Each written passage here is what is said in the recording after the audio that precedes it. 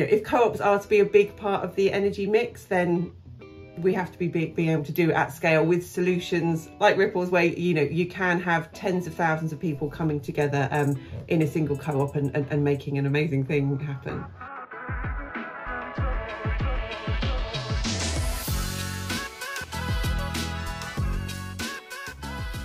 We're here with Rose Marley from Co-ops UK. So yeah, Rose, thank you for joining. It's really, really great. And do you want to kind of just talk us through what a co-op is and how they're so great? A cooperative is an organisation that's owned and controlled by its members. So that might be customers and consumers of a supermarket, it might be fans of a football club, tenants of a housing association, or energy users of an energy co-op. And the reason co-ops are getting all the attention that they're getting at the moment, you might have seen that our new government made sure that cooperative growth is in the manifesto. I was at the United Nations last week, where in 2025 the UN will be declaring 2025 as the UN Year of the Cooperative. The reason for this in the kind of economic strategy and thinking, well, from the UN's perspective, co-ops are proven to help deliver against the UN's Sustainable Development Goals. And when it comes to the UK, we know we've got to grow, but we need inclusive growth. And when you look at all the co-ops and mutuals in the UK, when you add those together, they bring in 87 billion to the UK. But critically, the majority of that 87 billion stays in the UK because those members own and control what happens to those businesses, and they've got a vested interest, they've got a stake and a say in the way the organisation is run, which has proven to produce better outcomes for the workers, the customers, society, and most importantly in today's conversation, the climate. Fab. Yeah, no, we are very, very excited about what the future for co-ops can hold, both in the UK and more widely as well. We think there's a very, very bright future for them.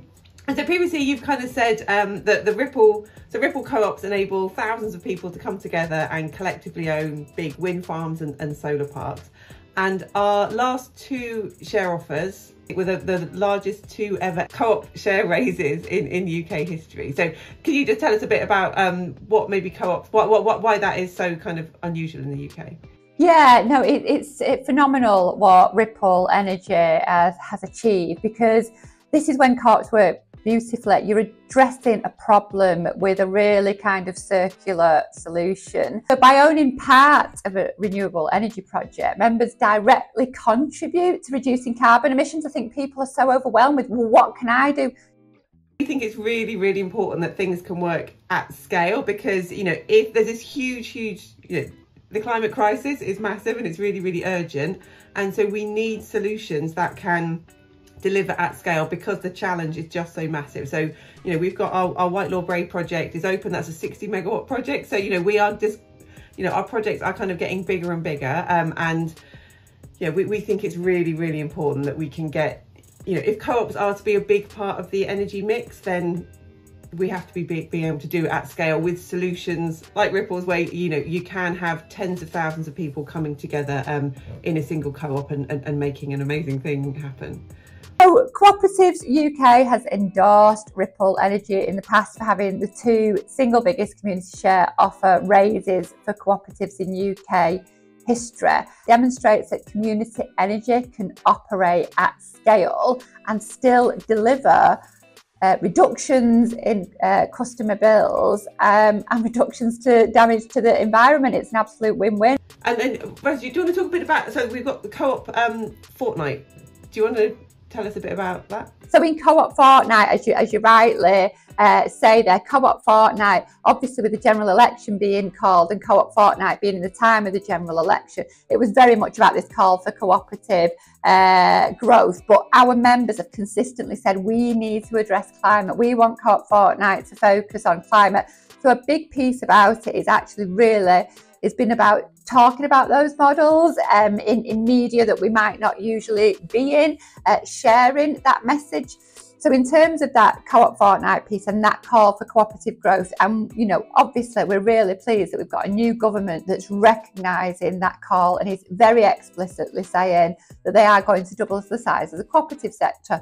brilliant. But what do we mean by that? Well, we mean that we need to unlock capital and finance, because I say, Ripple, you've done incredibly well with your community share offer, but I'm very certain it's not been easy, and it's not easy to raise finance in co-ops, because there is no, like I said, there's no extraction, there's no venture capitalists coming in, putting in loads of money, being able to make loads of money and then pull their money back out. Actually, in a co-op, you put your money in and it stays there for what it's doing, and you work with the organisation. So it's a very, very different kind of investment, community shares. So we need more tools. Community shares works really well in some examples like energy. We do need to unlock growth. We need to remove barriers. There are barriers, legislative barriers, so we're working with the Law Commission on that. We've touched on it earlier. We need to accelerate replication of things that work. There are solutions out there. So it's not just in energy. We see them in for example, housing, which is another broken market we've got in the UK. You know, water. Like, hello, you know, if the people that drank and swam in Thames water owned it and controlled it, do you think they'd be pumping sewage into it? There's really obvious solutions in co-ops that we could be replicating, Ripple being a brilliant example. Empowering people, particularly the workers, to take ownership and control. Again, look at our railways. I know we're going to a nationalisation model, but let's just hope the worker voice is in there, because I'm fairly certain that if the railways were owned and controlled by the workers, that they would be able to get the right trains to the right stations with the right people on board to be able to leave on time. Wouldn't that be fantastic? And then critically, what we added into that growth plan is this action on climate, because as I've said time and time again, and we've proven in the lead up to, I think it was COP26 when we first did our research around this, co-ops tend to have net zero plans, 1 in 5 more than traditional forms of business.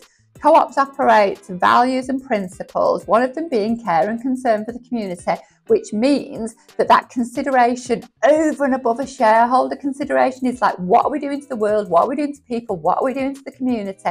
So by default, if you unlock co-ops, you start to unlock, you know, a greater move towards a just transition with regards to the climate. But like I say, energy co-ops, you know, we've got these amazing opportunities at scale, but we've also got tiny weeny co-ops, you know, a whole bunch of people coming together on their street and putting solar panels on their street as an energy co-op is as valid and as important. And let's hope that what we see now with Great British Energy is the growth of those smaller co-ops, the larger co-ops, but actually, you know, it's our wind, it's our tidal, it's our air. Like, why are we allowing that to be extracted out of the UK into other organisations? Why are we not using the solutions that we've got that are proven to work with the glowing, shining example that is Ripple, and replicating that across the country? So that's what our co-op call for growth is. And if you go to uk.coop,